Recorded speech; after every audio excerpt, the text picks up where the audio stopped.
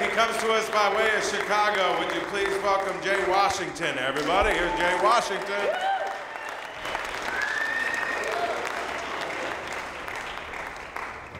Come on, Denver, y'all can do better than that. Give me some energy around here, y'all. This is a comedy show. I need everybody, energy from everybody. I appreciate that. I know a lot of y'all looking like this is a really big black dude on this stage with glasses. But don't trip. Me being my size, these glasses and American Idol have raised my stock way the hell up. Do y'all not understand? They swear up and down I am Randy Jackson at Starbucks. I've been drinking free lattes all week. I ain't never had so much caffeine in my life.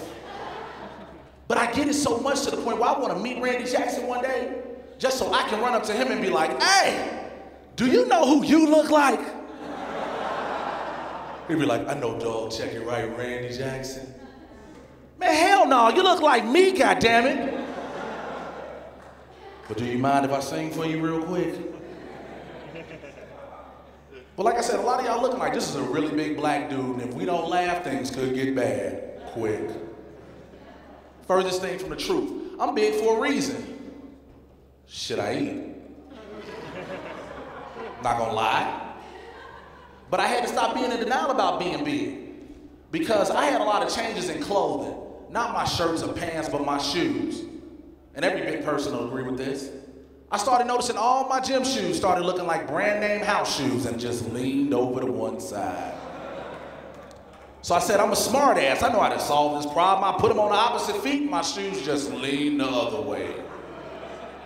I now have a closet full of shoes that look like Crocs. I don't even wear no damn more. I don't. But another problem with me being big, well, the reason how I got big was the things I do. Like, I will order flavor with items that shouldn't have flavor. I'll go to a restaurant, ask a waitress, excuse me, can I have a lemonade flavored water? Would you like a lemonade? I say no. I'd like a free glass of water, 6 slices of lemon, and 8 packs of sugar. Fuck it, you can give me lemonade. But aside that, I am big for a whole nother reason. I spent the past 10 years of my life as a professional wrestler. That was not the reaction I was hoping to get out of y'all. I was hoping to get that, wow, that's interesting, not the damn, you wasted your life. Appreciate it.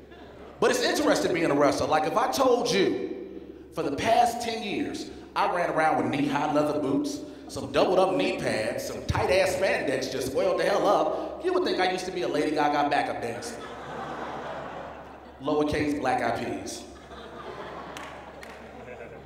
But if I told you, for the past 10 years, I took a sometimes teenage boy, put his head between my legs, just to flip him up on my shoulders with his little man meat all in my face, slam his naked ass on a mat, then lay on top of him and wait for a reaction, you would think I put an application in at the Catholic Church.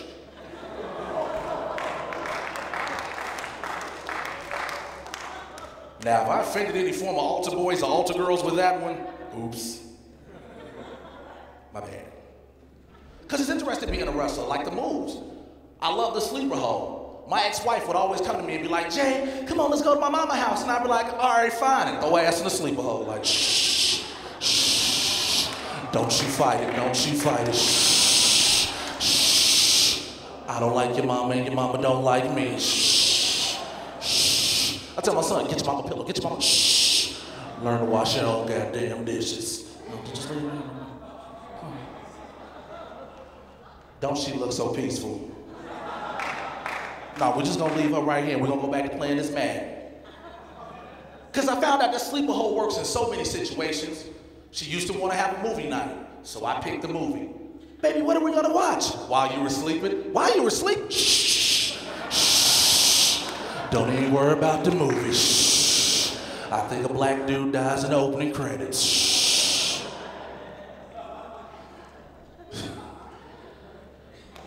I should have listened to my mother with a lot of stuff I did, especially my marriage. I grew up with one of them single mothers. And my mother was a strong woman. And my mother was from the projects, which means she was ghetto as hell. My mother was the type to send me to the store with $3 and tell me to get $5 worth of shit. I asked her, how am I supposed to do this? She like, make it happen. Woman, I am 6, not a magician.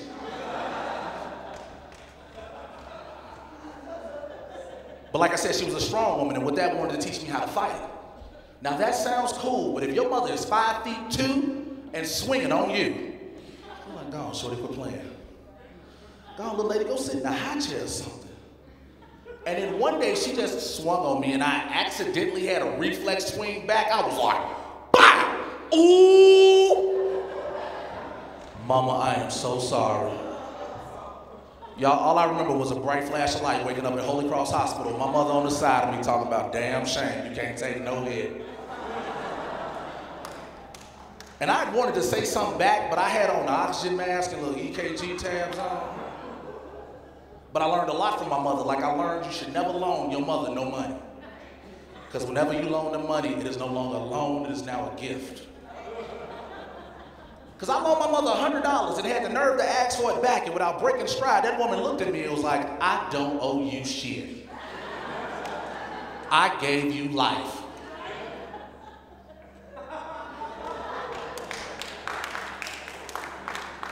So I'm confused at this time and I'm thinking, I am grown, I can say how I feel, and damn it, I need this money. I said, look here, lady, that was almost 30 years ago. I loaned you this money 2 weeks ago. Now can't you run me my money? Well, all I remember was a bright flash of light waking back up at Holy Cross Hospital. My mother on the side of me talking about your broke, grown ass still can't take no hit.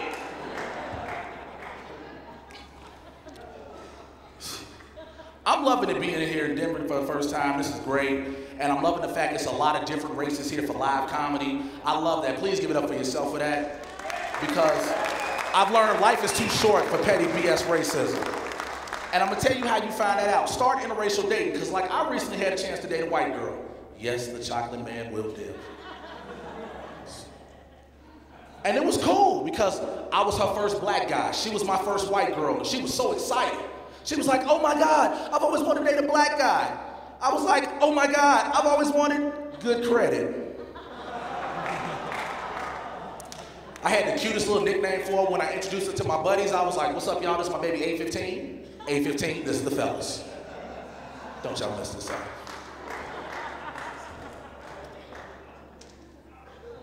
She gonna leave me because I asked her to co-sign a finance on the car for me, just selfish.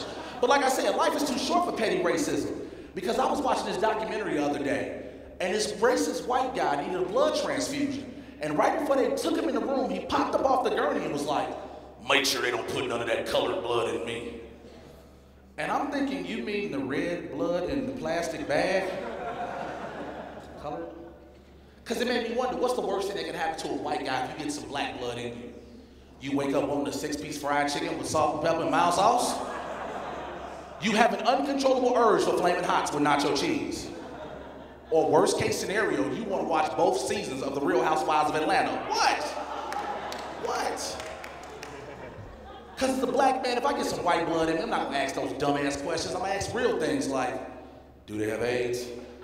No. Do they have the sugar? For those who don't understand, the sugar is what we black people call diabetes, and a lot of us think it's contagious. Do they have the sugar? Well, let me ask you this really important question. Will this white blood improve my credit score because I'm trying to get a loan on a car? The white chick I was dating didn't want to finance it. No shit. We're coming into this real big technology age and everybody's on Facebook, and I'm on Facebook. And I just want to say that if you're on Facebook and in a relationship, Facebook is the goddamn devil. Because it can break up your relationship because now you can be tagged in pictures and don't even know about it. I did a show out in another city and I stayed at the after party, had a good time, came home a little late, told my girl the show ran long. She was, oh, it ran long, huh? I was like, yeah. She said, did you take any pictures? A few. She was like, I know, I printed them all off your Facebook page. Shit. So then I get questioned about, why is your arm around this chick's shoulder and around this chick's waist? I'm like, well, they liked my act and wanted to take a picture, and I felt inclined to do so. She was like, okay, mister, explain this picture. Now, I just happened to have the Captain America thumbs up like this. I had an icy cold Corona in my other hand, and for the fellas, I had my face in the cleavage of the most round, beautiful, perfect, supple, symmetrical 38 double D breasts that God has ever put on this green earth. But I told her what had happened was I had slipped, and she was being a good Samaritan, trying to help me keep me from falling. And right in the middle of my explanation, all I remember was a bright flash of light waking up at Holy Cross Hospital with her on the side of me talking about your mama said your ass can't take no hit. Hey, y'all been great. That's my time. My name is Jay Washington.